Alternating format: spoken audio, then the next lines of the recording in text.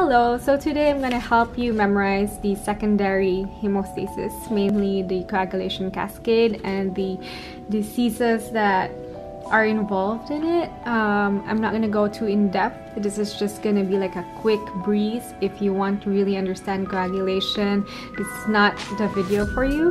But if you want to memorize for the ASCP or like an exam, this should help you, okay? And let's start. So first of all, you want to memorize the coagulation pathway factors. It's easy to memorize the common pathway, which is the factor 10, 5,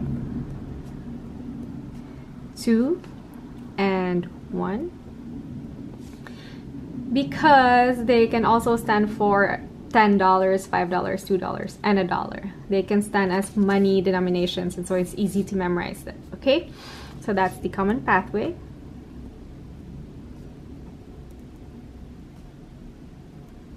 Common pathway. Okay, and then we will branch out, okay? So let's go to the extrinsic side first. Extrinsic pathway involves factor 7 and tissue factor. Tissue factor. That's factor 3. That's also known as factor 3. So the extrinsic pathway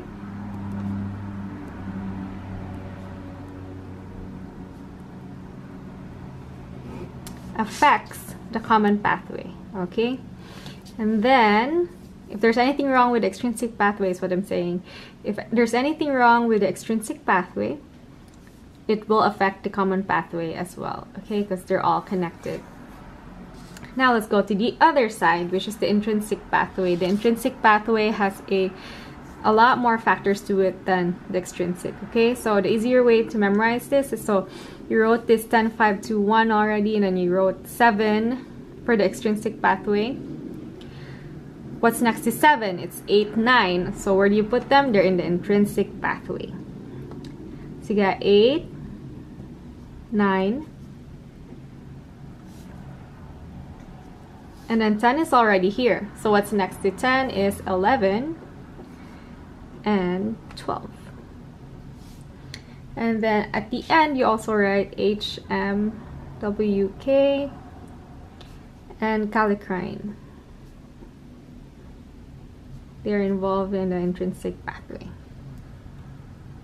Kallikrein. Okay. So now you have the coagulation cascade. That was pretty straightforward. Yeah. And so we have the intrinsic pathway. So now you have your complete coagulation cascade. You have the extrinsic pathway, the common pathway, which I forgot to label, and you have the intrinsic pathway, which has all these other factors. So now it's easy to memorize this. When you have the exam, you just write 10, 5, 2, 1, put 7 up here, and then 8, 9, 11, 12. Done. But see, the exams are not that easy. They're more like which pathway is going wrong, which factor is going wrong, or what is going on with the patient, why are his labs abnormal. So to test for that, we have PT, or prothrombin time. This is to test for anything abnormal on the extrinsic pathway, which is really just factor 7. For this one, the reagents on the test contain tissue thromboplastin. Thromboplastin. Okay. It is also used to monitor warfarin therapy. Warfarin therapy. Some books also say Coumadin. So that's on the PT, okay, on the extrinsic pathway. Warfarin therapy messes up your vitamin K dependent factors.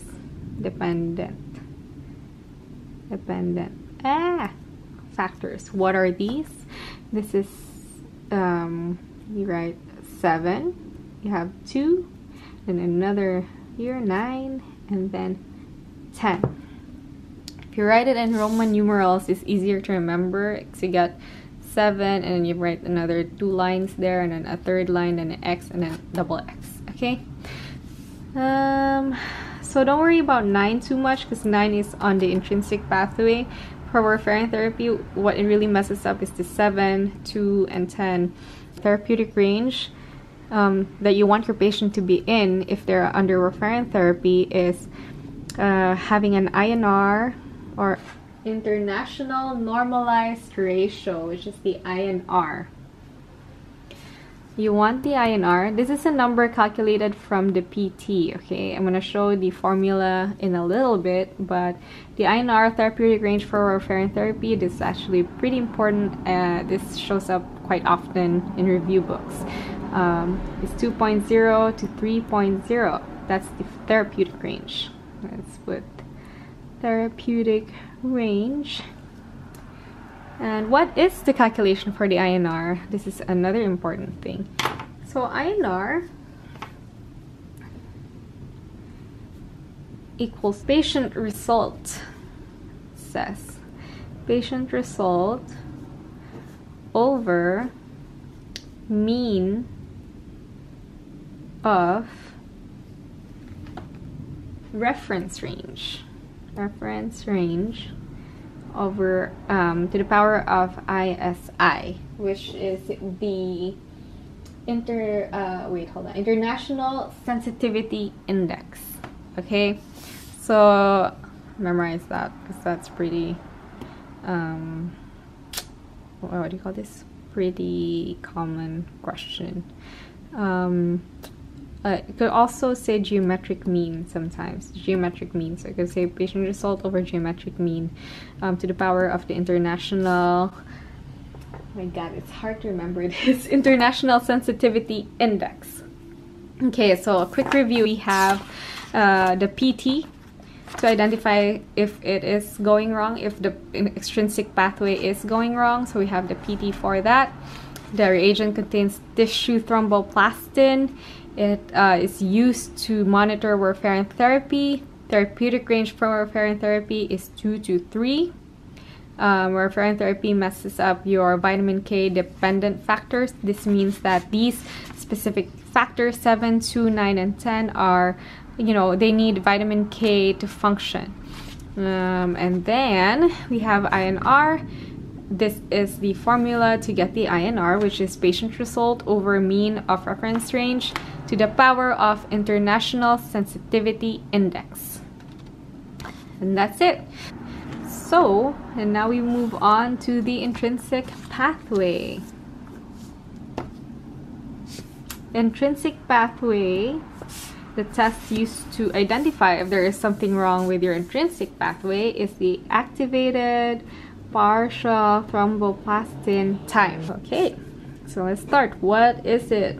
It's a test that has kaolin, cellite, and ellagic acid in its reagents.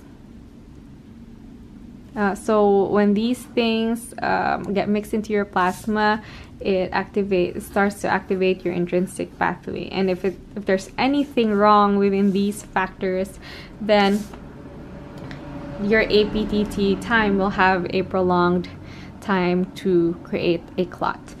And so, what else? It is also used to monitor heparin therapy, and an easier way to memorize the heparin therapy PTT relationship is by writing 2 T's in shorthand, and then you connect the bridge right here.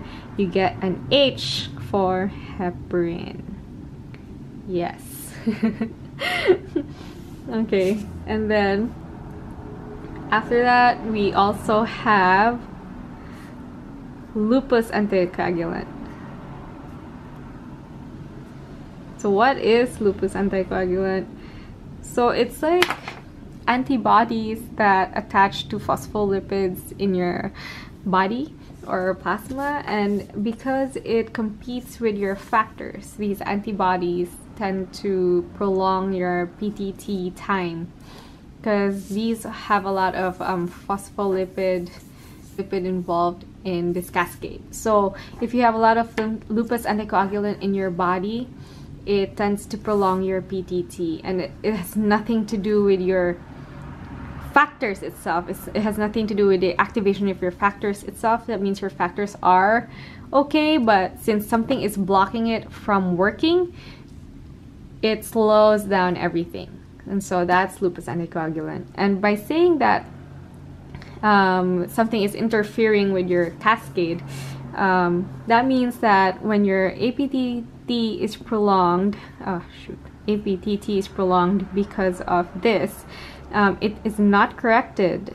This is important. It's not corrected in mixing studies with normal plasma, because your factors are fine. It's just that something is interfering it from working, and that's the lupus anticoagulant. So you'll identify the problem when you do mixing studies and the PTT is still prolonged. Okay, and that's it for that. And then reference range for PTT is 20 to 40 seconds. Okay, and so we'll do a summary for what we just learned. So let's do that over here. We have PT. I'm going to do a table here. PT, PTT, extrinsic, intrinsic, and common pathway.